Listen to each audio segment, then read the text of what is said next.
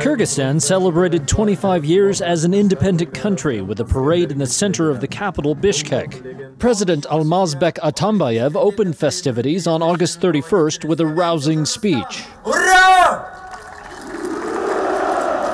That was followed by a full military parade with Atambaev presiding over columns of soldiers, along with displays of missiles, tanks and helicopters. The Central Asian country of 6 million people declared its independence on August 31st, 1991, as the Soviet Union collapsed.